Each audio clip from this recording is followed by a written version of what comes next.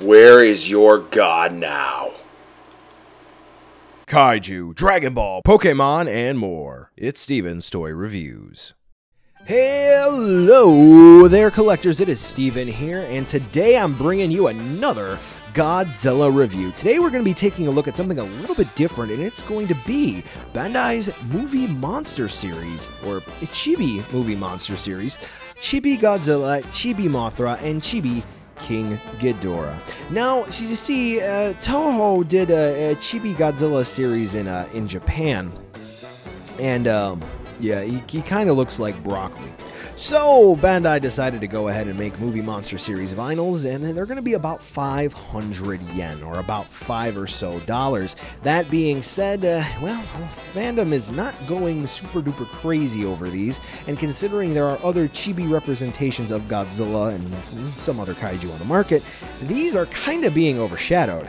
But do these have any merit to them? Let's take a look to see whether or not they're worth adding into your collection.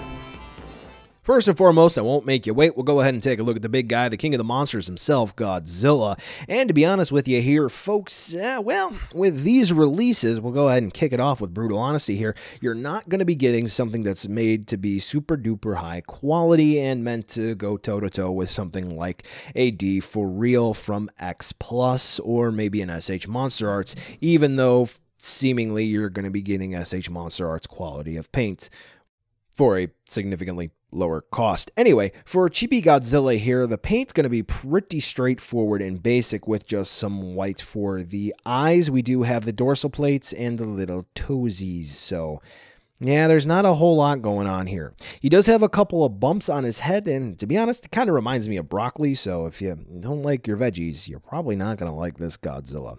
This Godzilla is also the only one to feature any point of articulation, and that is going to be a neck swivel. So if you want to spit his head around like an owl, congratulations, you can do that. Godzilla does have a little bit of charm, though, because he has those very soulless eyes. So I imagine if you wanted to have some fun with this one, maybe hiding him somewhere in your spice cabinet and scaring the ever-living crap out of your mom or your brother or maybe even your wife.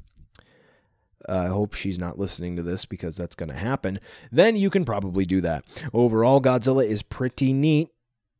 And that's all I have to say about that. Next up, we have my favorite of the trio, and that's going to be Mothra. Yep, I didn't save my favorite for last. And why is Mothra my favorite? Well, I do feel that this design really does lend itself well to the overall Chibi name and the feel that we've been seeing over the years, because she has those big eyes, she has the antennae, we do have the wings, which feature those big spots. Overall, this really does speak to something that's small and has weird proportions. It seems childish, and it just seems cute. Mothra translates well over to this design, but the biggest bummer here is that there's no paint on the back. Yeah, it's $5, but I mean, come on, can we just put some yellow dots or something? It's kind of bland if you're looking at it from the back, which at that point we're going to keep it back to something that is PG. Overall, the paint applications for Mothra is pretty nice. There's some stuff that's going out on the lines, but you know what? It's okay. It's $5. It's not that big of a deal.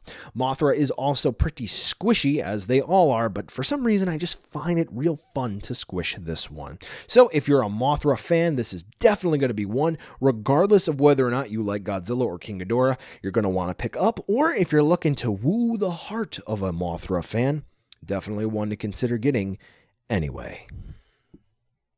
And now the one with the most expression, we're going to be taking a look at King Ghidorah. And oddly enough, that left head is looking like a little bit of a troublemaker.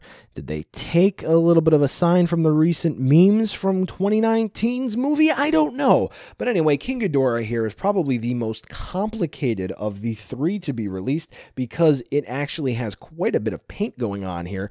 And instead of just recreating the same head 3 times and just like adding the mean and angry eyebrows or the sad eyebrows, kind of like you would do to drawings in middle school or whatever, they didn't do that here. It looks like they actually created 3 unique head sculpts when they were casting the vinyl here. So there is actual effort that's put into this one. Now, the wings of King Ghidorah also have a little bit of texture to them, but what's a bit unfortunate is that the toesies of King Ghidorah here don't have any paint application to them. I think they could have easily just added some white or something there. Now, what's a bit of a bummer to mine in specific is that the middle head kind of looks like the Joker there, because he's got some spilled over red paint. Yeah, that kind of sucks. But King Ghidorah is looking pretty cool. Unfortunately, there is that sort of cut on his abdomen, which makes it seem like he should be able to swivel around, but he does not. Now it's time to take a look at the tags of all the figures here, and well, they're pretty much going to be all the same. The front of the tag is just going to have a picture of Chibi Godzilla, a whole bunch of Japanese talking about Chibi Godzilla, and on the inside we're going to have all the legal mumbo jumbo and the fact that something's 1,000 yen, go to the Bandai Boys Division website, and the trademark and copyright information, the fact that there's not going to be any customer service outside of Japan. Now on the back of the tag, there's actually a little bit of a uniqueness to each of the tags. They show a picture of the kaiju and a little bit of a blurb that each one is saying.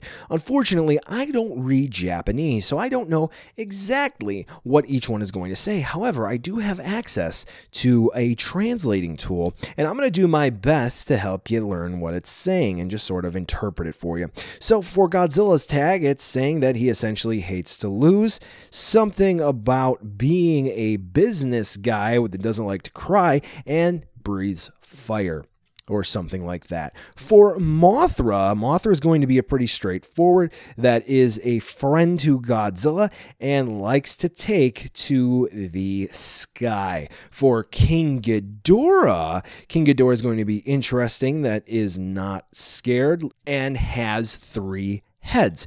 Pretty simple and straightforward. Now, of course, someone who knows Japanese is probably going to comment down below correcting me, calling me an idiot, but then they're also probably not going to listen to the part that I said I was using Google Translate and interpreting what exactly it was saying. So yeah, there's that. Now we're going to go ahead and round out the review with a size comparison for you so you can see how big these little pipsqueaks are. And, well, they're not very big at all. They're just about 3 to 4 inches tall. So yeah, you don't have to worry about space for these little buggers. Pretty cool. So buy now, skip, or wait for a deal. Overall, these are not going to be for everybody. There are a lot of folks who are already turning these away. Some folks who canceled their orders once they realized it would be the Chibi Godzilla stuff, the actual Toho trademark Chibi Godzilla stuff, and not just the King of the Monsters stuff, but cutesy and wootsy and artsy and whatnot. So, yeah, it's a bit unfortunate, but at the same time, it's not going to be everyone's cup of tea. If you're a fan, they're about $5 a pop before shipping and handling, so hey, not a bad price. But, you know, the aftermarket's going to kick in one day, so just keep that in mind. Well, collectors, that brings us to the end of the video today, and I just wanted to take a second to thank you so much for watching.